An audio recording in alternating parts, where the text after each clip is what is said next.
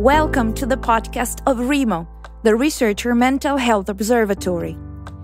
In the previous season of this podcast, we have heard the stories of 3 brave researchers who came forward to share their struggles on their journey through academia. In this season, we meet 3 guests who bring a different perspective. They talk about the reality of academia today, both at personal and systemic level, commenting on what works and what doesn't, and most importantly, on how to move forward. In other words, they contribute to a transformation of the research ecosystem to benefit well-being and mental health of the professionals, the people who work in it. Quote, "We refuse to see things for what they are and ask why. We want to envision things that never were and ask, why not?" I am Federica Bressan, and I welcome you on this podcast. Welcome, everybody, and welcome to our guest, Luca Viganò, professor in cybersecurity at King's College London. Welcome, Luca. Thank you for accepting my invitation to be on the podcast today. Hi, Federica. The pleasure is all mine. Besides being a professor in cybersecurity, you are an experienced supervisor as well as a former coordinator of a PhD program. And that is why today we talk about mentorship. The mentor or supervisor is a key figure in everybody's PhD journey because a PhD is a training program. It's a program where you learn, and your primary teacher is your mentor. The mentor is your ally in the transformation from first-year PhD student to young scientist. And ideally, the mentor does so much more than transmitting a practical know-how that is in fact more and more outsourced to other courses. How to write a paper, how to write a grant application, how to write a CV. The mentor introduces you to the scientific community and helps you build your own network. The mentor transmits the academic culture. They don't necessarily teach you with words. They transmit by virtue of working side by side for years. For this reason, some people still call the mentor their academic father or mother. So deep is their imprint on the way they do research and the scientists they are. However, so many PhD students lament a terrible relationship with their mentor, with disastrous consequences on their PhD work and on their personal well-being. Sometimes this seems to be the number one complaint from PhD students. Does your experience reflect this, Luca? And if so, what is your experience? A PhD is a complex thing because it changes from country to country. So I've worked in 4 different countries, in academia in 4 different countries, Italy, my home country, Germany, Switzerland, and UK. And there are many, many differences ranging from the number of years that are dedicated to a PhD. So some countries say you must be done in 3 years. Some other countries are much more open and allow 5 or even 6 or even more years to how you actually study, whether you have to take some courses or whether you simply do research. However, there are some fundamental points in common. And one of these points is actually what you already mentioned, namely the fact that you're going to have a mentor, a supervisor, in some cases even a team of mentors and supervisors who are going to help the PhD student transition from student to independent researcher. Now, the figure of the mentor or the supervisor or the boss, because in some cases, actually, that person is the boss of the student in the sense that is funding the scholarship, but is also supervising concretely the research and is actually even going to assess the quality of the research. That is a fundamental figure. And what I have observed is that in many cases, mentors, supervisors, academics don't really understand one fundamental point, namely the fact that it's not the case that the student is working for them. Yes, they might be subsidizing the student, they might be paying the scholarship of the student. That is true. But the main point is actually that the supervisor is working for the student. That to me is the standpoint that every good mentor, supervisor, boss, however you want to call it, lab director, that is the standpoint, the point of view, the spirit that every good mentor must have. The notion that the mentor works for the student and almost not the other way around is very interesting. Why is that exactly? Because ultimately, the student is going to spend a few years with us and then ideally progress on their own independent career.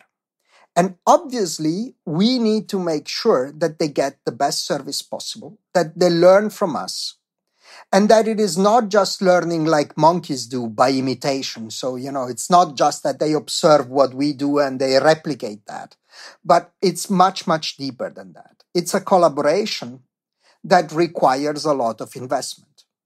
Which is why, for instance, I always marvel at my colleagues who have a large number of PhD students, because I've never been able to do that myself.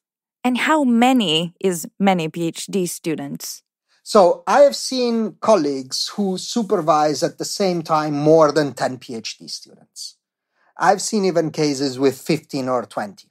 Now, of course, when that is the case, there is typically a group that is supporting the work. Typically, there are some postdocs who are helping, some other academics who are helping. But to me, it is questionable whether that is really providing a good service to the student.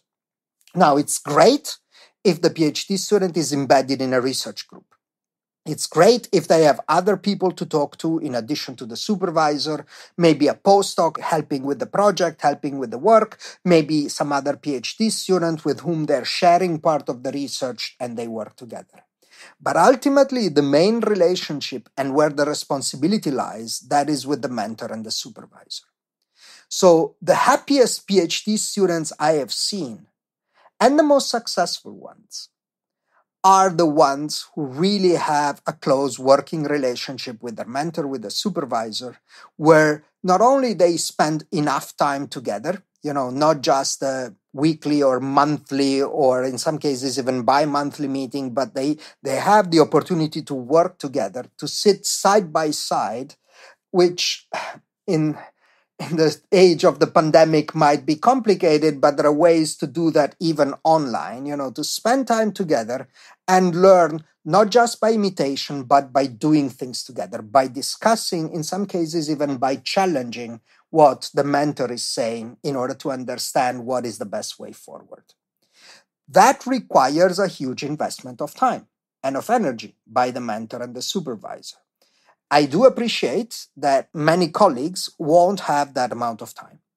And it is natural, it happens. But then my suggestion or my point of view would be to say then they should try and reduce the number of students in order to be able to really work with them rather than simply meeting them once in a while to give some feedback on a draft of a paper that the student has written. It is a two-way contract, after all. This is what I'm trying to say. So yes, the student is working in the team of the mentor, but yes, the mentor is working for the student, helping them to really mature into early career researchers who are able to carry out the work independently. And besides differences from country to country, are there differences between disciplines, for example? Of course, there are differences from discipline to discipline. So I'm a computer scientist, I work in cybersecurity, and my experience is going to be totally different from, let's say, somebody working in a health discipline, doing experiments in a lab. So I cannot pretend that, or I cannot even assume that I'm going to be able to speak for all of these different disciplines, all of these different cases. But I think that the main spirit is probably going to be very, very similar. And that is something that requires not just an investment by the single supervisor, but it requires a context where to make that happen. For instance, my experience with different European countries is that these days, and things are different from when I started. So I started my PhD 25 years ago. and things were very different then in certain countries, but not so much in Germany, where I did my PhD, where I had a first supervisor, but I also had a second supervisor, and we would have regular meetings. And this is, for instance, what happens at King's College London, where I work now, where the student is assigned a team of 3 academics with whom the student meets regularly. Typically, there are regular meetings with the first and the second supervisor, who typically are involved in a related discipline, so that the second supervisor can also contribute to the actual content of the research. But then we also assign a third, let's say, mentor, panelist, supervisor, however you want to call it, with whom the students meet typically every 6 months. And we try to make sure that that person is somebody from the same field, so computer science, but not necessarily working in the same topic. So, for instance, in my case, if my student is working on cybersecurity problem, we would get another academic working, in algorithms, in software engineering, in human-computer interaction. Because ultimately, the PhD thesis and the PhD work will need to be understandable also by other researchers. And therefore, it's important to get somebody else's opinion. But at the same time, the fact that you have somebody who is actually working on a not closely related topic means that they will be able to give advice that the supervisor, that the first supervisor and even the second supervisor, who are so embedded in the research area, might not be able to give. So provided that kind of context also basically sends a good message to the mentor and the supervisor, first of all, that they're not alone, that they can share part of the burden with some colleagues. And in many cases, I've seen colleagues really be helpful for both the students and the mentor. But it also gives a rhythm and a context where things happen. Now, in different countries, there will be different structures. In different disciplines, there will be different structures. But these are the key points, namely making sure that the mentor and the supervisor is well aware of their responsibilities and creating an environment that supports the fulfillment of these responsibilities. We have established that the mentor or mentors is or are key to the scientific development of the PhD student. But this is also a human relationship, and whatever goes wrong with it will not only impact the student's productivity, but also his or her well-being. And that of the supervisor, for that matter. We're just focusing on the students right now. So what are the main issues, professional or personal, that students were seeking help with when you were coordinator of the PhD program?